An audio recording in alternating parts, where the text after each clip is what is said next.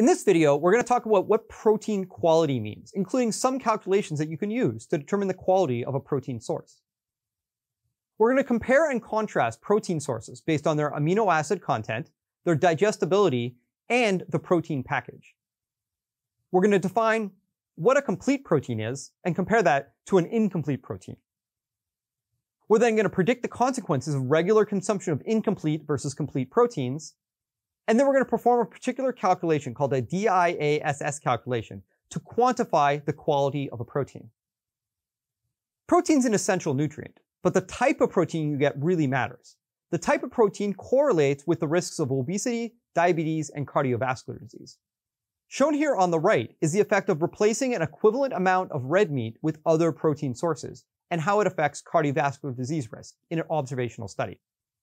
You can see that replacing one serving of red meat with eggs, nuts, or plant-based proteins reduces cardiovascular disease risk by about 20%. There are three matrices by which you might want to consider protein quality. One is the protein package, one is how digestible it is, and then the third is which amino acids are present in a protein. The protein package refers to the other nutrients that are present alongside protein within a protein source. For example, this could be fats, fiber, or micronutrients. Shown here on the right are three examples. You can see that per 100-gram serving, steak has 22.8 grams of protein, but it also has 2.6 grams of saturated fat and 1.9 milligrams of iron. On the other hand, lentils contain quite a bit less protein, 9 grams, but then also contain 7.9 grams of fiber, almost half of the recommended daily intake for a woman. Digestibility. Not all proteins are equally digestible. Some proteins digest more rapidly than others. If you look here at whey protein, which is in light blue, and compare that to casein, which is in red, consumption of equal amounts of these two complete proteins results in faster absorption of amino acids for whey protein. That's because whey protein is very easily digestible. On the other hand, casein is digested much more slowly, so the peak of amino acids in the blood is much lower. That's because the underlying structure is different if you compare casein and whey. How about a complete protein? What is that? Well, a complete protein is a protein that has enough of all of the essential amino acids. This is only relevant for the essential amino acids because we can make the dispensable amino acids. If we look here, each column shows a protein source, and then each row shows the essential amino acid levels. Shown in this chart in red, you can see protein sources that have a limiting amount of particular amino acids. So for example, corn and oats both have limiting amounts of the essential amino acid lysine.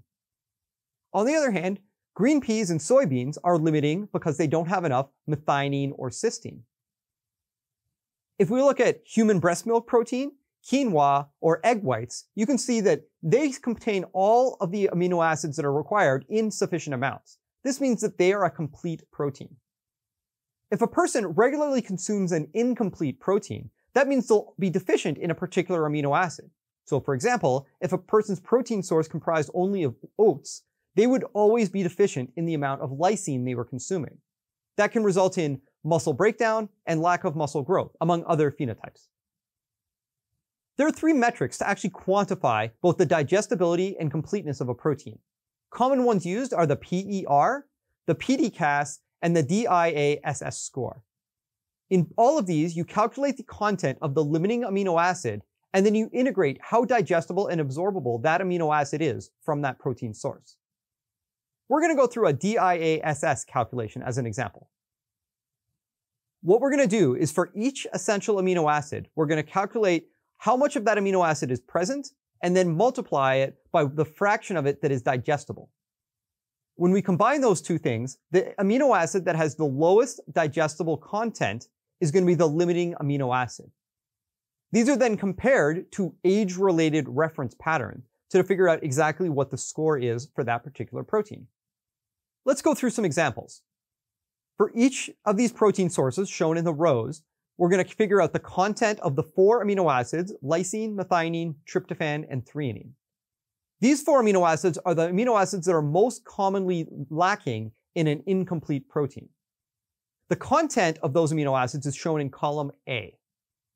And column B is how digestible and absorbable those amino acids are. If you multiply column A by column B, you figure out what is the digestible amino acid content for that protein source. You can then compare that to the requirements. In this case, the requirements for an adult. Dividing column C by column D gives you column E. That means that you have a score now for each amino acid relative to the adult requirements. If you look here at black beans, you can see that for the first amino acid, lysine, the DIASS score is 100. That means it has exactly the right amount of digestible lysine that is available. However, to figure out the total DIASS score for black beans, you find the lowest amino acid score. In this case, 74. The second one, which is for methionine. That means the DIASS score for black beans is 74. If we look at whey protein, you can see that the lowest DIASS score for an amino acid is 143. That means the overall score for whey protein is 143. Wheat protein, on the other hand, is limiting in lysine. You can see that the lysine content is low, and it's only digested at about a 40% rate. That means that wheat is a very poor quality protein. It has a DIASS score of only 25. Specific protein sources associate with chronic disease risk. That's not necessarily related to the actual protein, but can also be related to the protein package. We can assess protein quality by a number of matrices. Here I've talked about digestibility, amino acid profiles, and reference to the protein package. There are several ways to quantify the quality of a protein, one of which is the DIASS score. It combines both the amino acid profile and the digestibility of a protein to determine what is the completeness of a particular protein source. Understanding different proteins and what their health risks are involves us understanding, is the protein a complete protein source? Is it easily digestible? And what are the other nutrients that are in that protein? All of those factors are important for indicating whether a particular protein source is beneficial or harmful to our health.